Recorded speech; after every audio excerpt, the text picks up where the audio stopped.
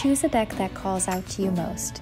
You can find Oracle and Tarot card decks at your local metaphysical gift shop or online. When you receive your deck, you should get a complete guidebook with descriptions and directions on how to use your deck. Carefully open the deck, as this is now containing your energy.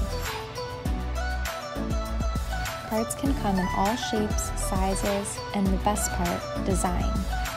It's important to touch each one of the cards, providing your own energy to your brand new deck. Shuffle the cards well so that you can get a good reading. If any cards fall out during your shuffle, feel free to put that one aside. Maybe it was meant to be. Once you're done shuffling the cards, hold the deck against your heart or tap on it to clear the deck. Fan out the cards.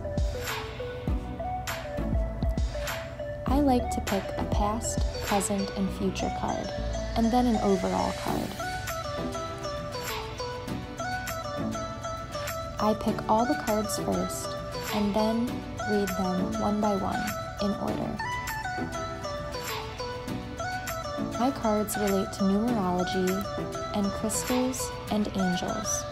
To activate each card reading, I choose a single crystal to put by each of my cards.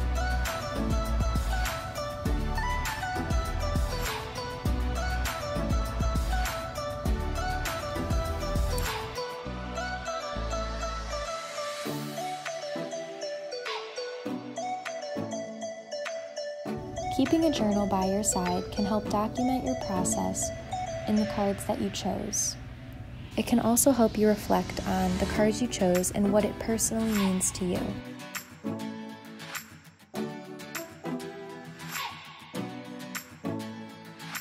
As for my cards, although they were well shuffled, I picked all pink cards, which symbolize the number 444.